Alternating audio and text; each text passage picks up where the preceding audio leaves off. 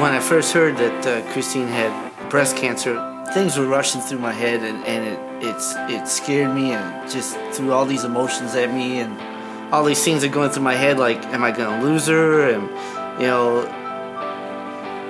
what do I do? I mean, it's like, you get scared and you don't know what to do. Emotionally, going through breast cancer is definitely a roller coaster. My initial thought was, they must have something wrong. They couldn't have found anything. I'm too young. And it really took a while for it to sink in. Emotionally, I was devastated when I first found out. And I don't think it really sunk in for a few days. Then it kind of started to sink in, and I kind of got my game plan, and I'm kind of the type of person that as long as I have a plan, I can do okay and have the support of my family and friends. But it's definitely a challenge. It makes you kind of put into perspective where you're at in your life and where you've been and what you still have to do with your life. I mean, at 39, I didn't ever question what I was going to be doing in 10 years, and all of a sudden now everyone's talking about 10-year survival rates. And to me, it's sort of like, what?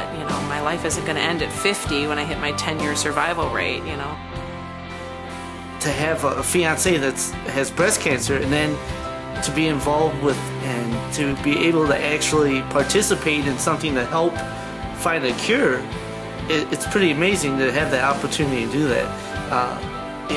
To be first hands-on with actually raising money for it is awesome. It's important to me to be involved in this campaign to raise awareness for breast cancer research, because I think that bringing it into the community where you're directly interacting with customers and neighbors and friends and family, it allows people to really talk about it and to feel comfortable saying, yes, I'm a survivor, or I'm going through this, or just make it a little bit less scary. It's so important for people to get out there and be involved in breast cancer or any cancer research, because it likely will affect someone that you know and you love. It's almost a guarantee. This October, for every story shared, every new Facebook fan, and every pizza sold, Hungry Howies will make a donation to the National Breast Cancer Foundation. Join us. Together, we can make a difference.